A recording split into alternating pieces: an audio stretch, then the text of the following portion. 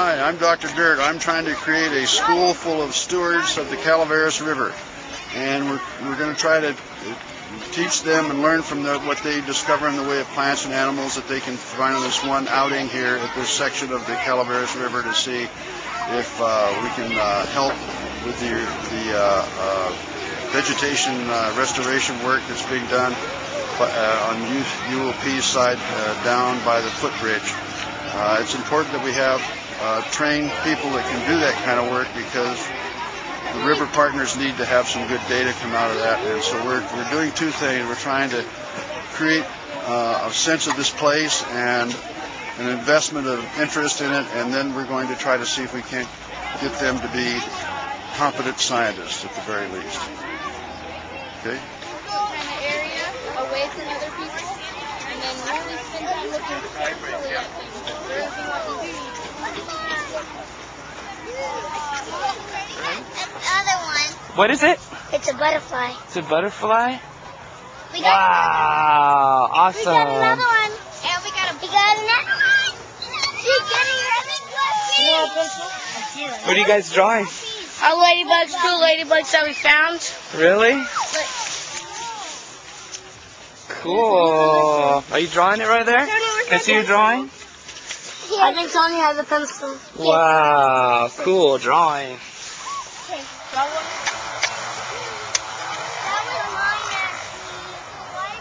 It's kind of like a butterfly. Oh, it's right up like. Oh, hi, I'm Richard Anderson. I'm a retired professor from Modesto Junior College. We've come here to help Dr. Dirt do his work with the kids. It's really great to see them out in nature and excited about seeing what they're finding. And so, well, we just found this Hoplia calipigia, and the kids drawing a great picture of it. It's really wonderful to see such enthusiasm. Can you tell the camera what that is that you just drew? That's a Hoplia calipigia. Calipigia. Calipigia. Yeah, good drawing. Hoplia calipigia. Good. And you could get in close on that specimen if you wanted. That's the backside. Cool. Can he see that just to take a quick picture? Great, thanks. Is it still here? Yeah, there it is. It's, wait, there. Oh, boy. Look at this big fat one. Okay, it's this one. How many legs does it have? Let me see. I can only see 3 right now. Oh, there's another one crawling. There's another one crawling with his hand. With his hand. Blocking the other butt. It's black and orange.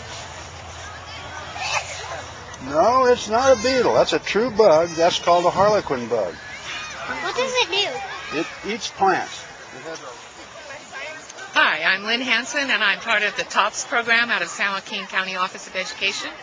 I've been involved in environmental education with children for a really long time, and my friend and I, her name is Meg Gonzalez with the Tuolumne River Trust, and myself, we have written a curriculum called Trekking the Tuolumne, which then was adapted to the Mokelumne River and is, in the case of it's called the Trekking the Mokelumne, and it's operated out of the Lodi Unified School District, and the Trekking the Tuolumne is operated out mostly in schools in Stanislaus County. This is the most important kind of activity for children. They learn to explore the outdoors, they learn not to be fearful of it, and they also learn to appreciate the river systems. And when you get to know something, you get to love something, you get to protect something, you have interest in it. So this is a very important